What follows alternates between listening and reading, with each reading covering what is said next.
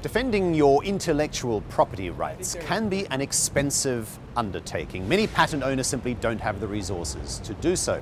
But this is where Ashley Keller sees an opportunity. His company, Gerchen Keller Capital, invests in the IP industry by, for example, financing patent owners in terms of their legal and regulatory risks, fees and costs, or even operating capital. And he told IAM Magazine's Richard Lloyd on the sidelines of the IPBC Global Congress here in San Francisco that there are several good reasons to be in this business. The first is patent cases, like other litigation, isn't typically correlated with the broader market, so investors tend to like that. There's no covariance in the portfolio. There's no association between one case and the broader markets. So if you're an investor looking to diversify away from, let's say, the S&P 500, patent litigation can be a good asset class. The second reason, though, and it's related to the first, is there is a real opportunity to pick winners and losers. I think particularly in this environment, which is challenging for patentees, finding high quality assets is the name of the game, and having the right team in place to differentiate between quality and everything else is important. So if you do that properly, there are good returns to be had. You spoke then of some of the opportunities that investors see in this space and how they get comfortable with it. You've obviously been very successful in raising, I think, more than $800 million in assets that you have. But what are some of the challenges that investors see in this space? Well, savvy investors, and all of our investors are savvy investors, they understand that the patent landscape has shifted over the last 10 and even the last 5, 4, 3, 2 years. It's become more challenging to monetize IP. And the reason is the legal environment has shifted very much in a defendant-friendly way. You look at 101 in the Alice decision, 103 in KSR, the law of damages, 112 and reasonable certainty, upsetting a very long-standing practice that the Federal Circuit had on insolubly ambiguous. There's just a lot of ways to lose a patent case today compared to several years ago. And then the granddaddy of them all is eBay, which took away the United States' ability to basically have injunctions for most non-practicing entities.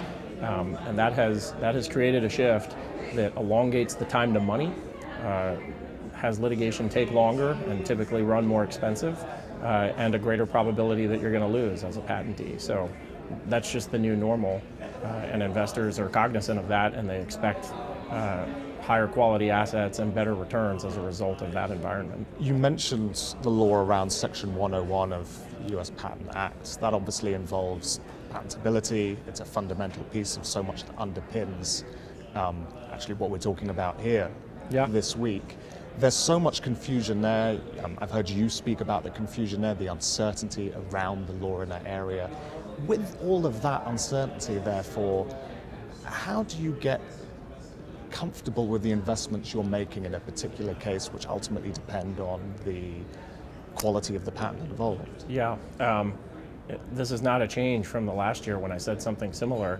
We don't currently invest in software claims that are vulnerable to 101, which is the vast, vast majority of software claims, and it's because of the uncertainty that you just flagged. We're comfortable embracing risk. That's the business that we're in. Every patent case is risky. But we're not comfortable embracing risk where we can't even get our hands wrapped around the standard for determining who's going to win. And at present, the standard for software claims under Alice is really indecipherable, at least to me. What constitutes an abstract idea, and do the claim limitations add significantly more to that abstract idea? That's gobbledygook. It's very much, and I know it when I see it, test. I've looked, and I'm sure others at this conference have looked at the Federal Circuit decisions that have come down since the Supreme Court announced Alice, and I can't tell in advance which cases are going to win and which cases are going to lose. I can't tell the difference between DDR, which found claims patent eligible under 101, and the myriad of other Federal Circuit decisions that have found claims unpatentable under 101. Until I've got more of a sense of the parameters, the rules of the road, it's not a risk that we're willing to underwrite. What would need to change for your view to change, particularly with software patents? Do you need sort of counter case to Alice from the Supreme Court, or? It doesn't need to be that extreme. I think we need the Federal Circuit, or preferably the Supreme Court, but let's say the Federal Circuit, to announce a clear test applying Alice that isn't just fact-specific or claim-specific. So something that adds more meat on the bones behind this abstract idea test, which again, to my lights, is not a test that you can apply ex ante with any certainty. You've obviously clerked for a Supreme Court justice, you've worked in private practice. Now, when you look at the entirety of the Roberts Court's jurisprudence in patents, I guess dating back to the eBay case in 2006, how do you assess it? Where has it left the market? Or has it left the law, I should say? It's left patents as a less valuable asset than before the Roberts Court. I think every case that the court has decided has gone against the patentee, except for recently the Kamal case, which said that you don't need to, that infringement and validity are essentially different defenses, so a good faith validity defense doesn't get you out of jail free. But aside from Kamal, the trend has not been friendly to patentees, whether it's Alice, whether it's Myriad, whether it's KSR, whether it's BioSig, whether it's Octane.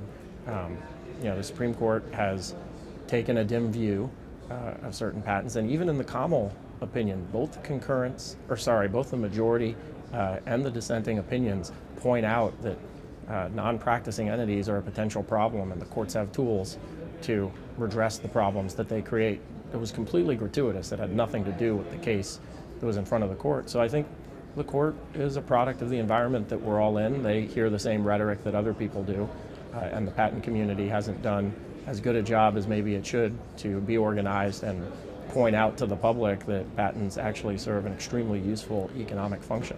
In the Kamal case, were you surprised that Justice Scalia took the opportunity to reference patent trolls for the first time in a Supreme Court case?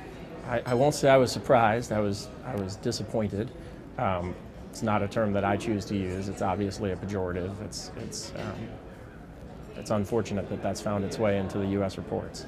Looking at the bigger picture around patent litigation, it's trending down. It trended down last year. It came back in the first few months of this year, but it's a sort of wavy line at the moment. We hear a lot of companies saying we want to move away from litigation. We hear MPEs doing it. Whether they can or not is another matter. Yeah, but, good luck. So how do you assess the opportunities for you given that backdrop? The opportunities for us have not dipped with the dip in patent litigation.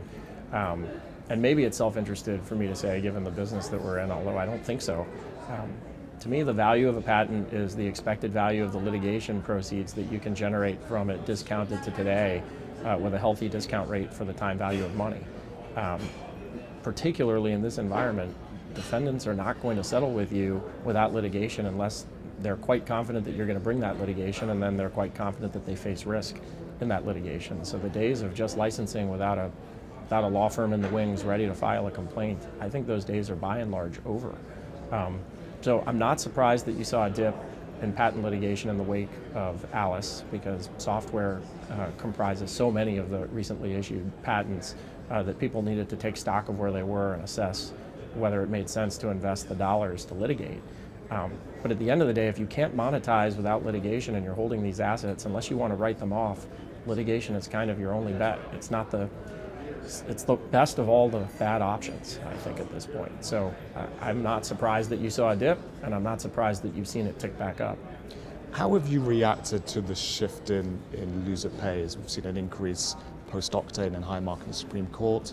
We expect something in Washington and the next stage of reform to cover loser pays. So how do you react to that, shift your business or adapt the business to it? Well, we've actually started an affiliated business line to address precisely that new dynamic. So Athena FSP stands for Fee Shifting Protection, is a product that we offer. It's affiliated with Gerchen Keller that provides patentees with $3 million in adverse fee and cost under 285 protection in exchange for a percentage of the recovery that the patentee ultimately generates if they're successful. So unlike a traditional insurance product where you pay the insurance company an upfront cash premium, which a lot of small inventors can't afford to pay, we'll actually get paid on the back end just like a contingency firm and take our premium that way. So we've tried to react to the new normal by coming up with an innovative solution that can be useful to the patent community. fee shifting has obviously been a part of IP law for some time. We're still some way from the English system, and I think most people would be very happy with that. But do you see, when you look at the trend lines, when you hear what senators and congressmen are saying on the Hill, how close do you think we might get to the English system? Pretty close. So in the wake of Octane and Highmark, we're still not there, but the incidence of fees being shifted has gone up significantly. And even though Octane is it's a neutral decision in the sense that fees can be shifted for the defendant or for the plaintiff. It doesn't say anything in the statute or the opinion as to who should get the fees. The trend has been for fees to be shifted against the patentee more frequently than against the defendant. And that's particularly true for non-practicing entities. If you look at the legislation being considered in the House and Senate, there were a couple of differences between them. The House version makes fee shifting presumptive. The Senate version, it's not presumptive, but they shall be awarded if the parties took objectively unreasonable litigation positions. But a key provision in both is veil piercing, so that the shareholders of an LLC can be made personally liable if they don't disavow their interest. And non-practicing entities that are in the business of enforcing patents or licensing, are going to have to attest under oath that they can afford to pay an adverse cost award on pain of losing the ability to pursue their lawsuit if they don't make that attestation.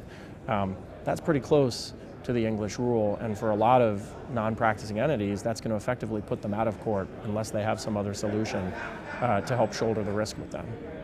Putting all of this together, then, most people see that patent rights swing on a pendulum, and we're certainly at one end of probably sort of weaker patent rights. Do you see that turning anytime soon, perhaps swinging back? I see it turning in Europe, and that being an more attractive place vis-a-vis the United States to enforce IP rights. But honestly, no, I don't see the pendulum swinging back domestically. We've just been talking about legislative reform in Congress. There are some aspects of, for example, the Senate bill that I actually think are needed and would help restore some balance. But like which ones? The fixes to the IPR process. So the Senate language eliminates the broadest reasonable construction, which a lot of people have justly, in my mind, complained about, and it offers an opportunity for the patentee, a meaningful opportunity for the patentee to amend claims as of right. It makes some other tweaks around the margins. For example, you'll have, instead of the same examiner who instituted your IPR also being on the panel and exclusively deciding your fate, having two new PTAB examiners that would have to sit on the trial part, so you get fresh eyes and less of a bias in favor of invalidating claims. So the Senate version makes meaningful strides, I think, to make the process more balanced and the playing field more fair. But there are also some other provisions, like we've just been talking about, on fee shifting that specifically target non-practicing entities, that I think still demonstrates we're in a pretty hostile environment. When NPEs are considered sort of a nasty troll and not a viable part of our economy, I think we've missed as a patent community an opportunity to explain to the public exactly what a patent is and the useful function that it's served for hundreds of years. So. Do you see more opportunities there for your business outside of the U.S.? Yeah, so we're already looking at opportunities abroad, particularly where an injunction is the preferred remedy when you've demonstrated infringement and have a valid patent. So we do think that there are opportunities in Europe, and the move to the unified patent system in Europe, which is expected, notwithstanding Spain's objection, either next year or in 2017, also I think augurs well for Europe being a good place to enforce patent rights.